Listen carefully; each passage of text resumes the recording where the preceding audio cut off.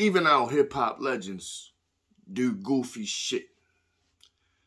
I don't like goofy behavior, you feel me? Especially for some of the elder statesmen in hip-hop. And Darryl DMC Mitchell is, I think that's his name. McDaniels, something. It's McRib something. But anyway, he doing some goofy shit. Now, you say, what you mean he doing goofy shit?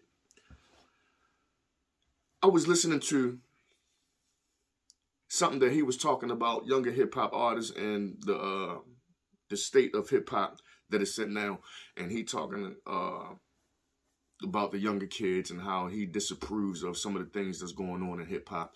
I disapprove as well, because I don't like everything that's going on in hip-hop. I don't like all the sounds. I don't like all the moves being made. I don't like all of it. I like some of it, because I'm always going to be a hip-hop fan, and I'm going to like new creative shit. But I'm not in agreement with all of it. And so what he was saying, I was relating to most of it. But all of it I wasn't, because it sounded like he was I don't want to say belittling, but how you say belittling? Belittling. Anyway, we're gonna like skip what I just, it sounded like he was trying to like down talk him. Let's just say that, down talk him. But he had on a rock and roll t-shirt. So that made me think like, yo, damn, is that like, do he really not fuck with hip hop no more? Because he ain't rocking no hip hop. Do he really not fuck with hip hop no more? He got on a whatever type t-shirt, rock and roll t-shirt.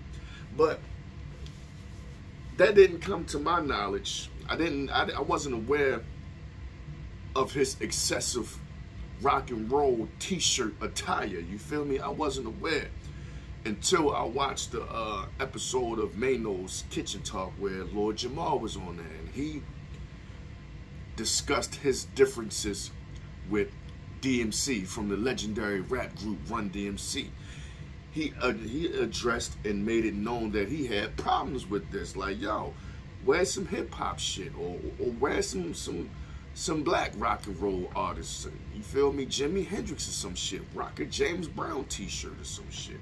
Like he expressed his level of distaste for what he was doing. Like, you're a legend. Let me let y'all hear what the fuck Lord Jamar had to say about this, man. Is that so? Very much so. Heard you. But DMC. Yeah. Represent hip hop, man. That's what I'm saying. Stop wearing these rock and roll shirts. But black people started rock too. Yeah, but he's wearing like white rock and roll shirts, right? Like Judas Priest and AC/DC and Led Zeppelin. Is that the music that he listens to? I don't know. Maybe that's what inspires you. You know, King of Rock. If that is, yeah. I'm thinking about that, but at the same time, come on, be smarter than that. Like, I feel like you purposely doing that. You purposely, every time I see you got a rock and roll t-shirt, you can't wear a Run DMC t-shirt. LL Cool J, something. Old Def Jam jacket, nothing. Like, come on, like, give me something. Like, you know what I mean? Like, and he's the one that was pumping James Brown t-shirt, anything. Right. Now I follow that. And he's the one that was pumping the whole vaccination. Goofy.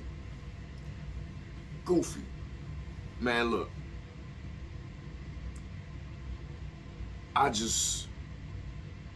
You represent hip-hop. You are a staple in this rap culture, in this hip-hop community. You are one of the legends, you're one of the GOATs in groups. You feel me? It's a whole plethora of hip-hop artists. It's a whole plethora of soul music artists. Back when you was rapping, talking about, yeah, mom's cooking chicken and collard greens. They wasn't playing Metallica in the living room, boy. What the fuck is you doing? He doing all these little rock and roll hand gestures. Like, come on, man. You DMC. Run. You need to pray for your mans. You need to pray that he come back to hip hop, because your boy, he didn't crossed over to the other side. Yeah, man. Goofy behavior. Goofy behavior. I'm not even gonna get started on the vaccination talk that he was pushing earlier on the black community. I'm not even gonna get into that. I just feel like DMC, he don't want to be he don't want to be boxed into hip hop no more. So he's displaying that through his t-shirts, I guess.